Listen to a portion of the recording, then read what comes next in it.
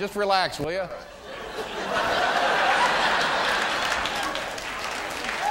We're just trying to have fun. Welcome to Watch Mojo, and today we're counting down our picks for the top 10 times interviewers ruined interviews. Your foot's starting to jump a little bit. You better get to your next question. For this list, we'll be looking at the times when interviewers asked inappropriate or unfairly invasive questions, behaved badly with guests, or exhibited otherwise problematic behavior. What's the worst thing you've seen an interviewer do in an interview? Let us know in the comments. Number 10. David Letterman with Janet Jackson. After her participation in that year's Super Bowl halftime show set off a firestorm of controversy, Janet Jackson was understandably looking to move on from the incident. I don't want to relive any of that. All right. I mean, You don't mind if I ask you some questions about it, though? But it was a topic that many refused to shy away from, including David Letterman. When Jackson appeared on The Late Show to promote her new album, Demita Joe, the questions focused on the Super Bowl incident. This was in spite of Jackson saying she didn't want to discuss the matter. How did it happen? What exactly transpired? Dave, you're going to make me relive this. I want to put all that behind me. Well, I truly not, do. Well, not me. Letterman appears incapable of heeding her request and moving on. It's agonizing just to watch and see how uncomfortable Jackson is about all this. You know, there are more important things to focus on in this world. War and... I know you don't mean that. We can't even imagine how she felt. Number 9. Ellen DeGeneres with Taylor Swift. Taylor Swift's music focuses heavily on her romantic life, but that doesn't mean it's okay for interviewers to ask nosy questions. When Swift appeared on The Ellen DeGeneres Show in 2013, host Ellen DeGeneres was anything but generous. You were here with your boyfriend, Zac Efron, last time. How's he doing? We actually never dated. Yes, you did. She insisted that Swift and actor Zac Efron had been in a relationship, when they had not. Swift repeatedly asserts herself, but DeGeneres continues to ignore her. Let's talk about your #1 hit, We Are Never, Ever, Ever, Ever, Ever Gonna Get Back Together. Who's that about? Here's what I'll do. You don't have to say. I'm gonna show pictures. Here's a bell, and you ring it when... Oh my God. She then makes Swift take part in an awkward game focused on Swift's love life. Swift even appears to break down in tears at one point. What are you doing to me? This is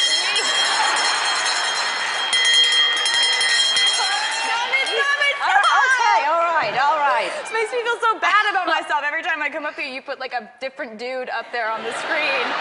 She shows incredible composure in this interview, given how invasive DeGeneres was being. Number 8. Howard Stern with Anna Nicole Smith. Howard Stern might be known as a shock jock, but there's a fine line between being shocking and just being plain insensitive. For some reason, she doesn't think she's heavy. Right, that's a for sure. That's the other strange thing, that Anna doesn't recognize that she's a big girl and maybe shouldn't wear belly shirts. When the late Anna Nicole Smith appeared on Stern's radio show in 2002, Stern and his co-stars made some very insensitive remarks about her body. The way you dress and stuff, I don't think you're aware that you're a heavy-set woman. That's what I said. I know I'm a big woman, so what? So I was guessing your weight. He even tried to get Smith to weigh herself on air. Smith refused over and over again, but the topic should have never come up to begin with. It wasn't the first time Stern had crossed the line with his questions. Why would you want me to get on this I'll tell you why. so you could humiliate me? No, that's not humiliating. I think you should be proud of what you weigh. And it certainly would not be the last either. Number 7. Krishnan Guru-murthy with Robert Downey Jr. Some interviewers are so rude with their guests, we expect the guests to walk out right there. That's exactly what Robert Downey Jr. did during this interview with Channel 4 news presenter Krishnan Guru-murthy. What do you think of the obvious parallels being made between you and Iron Man? At this point, it's natural, but if you'd asked me in the first Iron Man, I'd be like, "That's me." And now I've realized that, of course it's not. During an interview promoting Avengers Age of Ultron, Guru-murthy began to press Downey Jr. on a past interview response and referenced Downey's father and previous substance abuse issues. Are we promoting a movie? Downey becomes visibly irritated by the change in tone and cuts Guru-murthy off, asking what exactly they're doing. The interview ends right there with a friendly, "Bye." Well, I'm just asking questions, that's all. Right. Bye. Even Iron Man's suit isn't strong enough to get through that interview. Number 6. Oprah Winfrey with Mary-Kate and Ashley Olsen. Already inappropriate questions become even more inappropriate when directed towards younger guests. People are going to write what they want to write. We try not to read the good or the bad because it just kind of comes with the territory. You know, either you're too fat, you're too skinny. When Mary-Kate and Ashley Olsen appeared on the Oprah Winfrey Show in 2004 to promote their movie New York Minute, Winfrey asked the 17-year-olds about their clothing size. What size are you, by the way? Size? Yeah, I always like to know. I'm really short. You're not sure? Girls, and you know. That's so interesting. The two immediately seemed to be taken aback by this question, and for good reason. The Olsen twins definitely showed their maturity through how they handled Winfrey's insensitive questioning. That is so interesting. I'm like obsessed with size, and you're like, I really don't know. Well, if we were obsessed with our size, you know, it'd be, I don't know, a different story. The interview redrew attention on TikTok in 2021, with many users expressing their shock about how tone-deaf Winfrey's behavior was. Users also noted how uncomfortable the Olsens appeared. Winfrey is known to be a great interviewer, but she should have known better. Number 5. Wendy Williams with Laverne Cox. It's just common sense to not ask people intrusive personal questions about their bodies, but Wendy Williams apparently didn't realize that in 2014. When Orange is the New Black star Laverne Cox appeared on Williams' talk show, the host asked her about what it meant to be transgender. Transgender people's experiences are really different. It's an individual experience, so there's no one like sort of blanket transgender experience. So it's really about listening to individuals in terms of who they are and accepting people on their own terms. While that's obviously fine, unfortunately, this soon led to Williams asking Cox about her body, which Cox quickly redirected the conversation away from. They're tasteful, whatever's going on there. Thank you. Off stage, off camera, I can talk to you about it. No one expects Williams to be a gender expert, but she seems quite insensitive about these matters. I think so often when trans people's experiences are talked about, we always far too often focus on surgery and transition, so I don't talk about that, but I'm very happy with the situation. Cox displays plenty of patience during this interview, but she shouldn't have needed to. Number 4. Radio Crew with Shawn Mendes.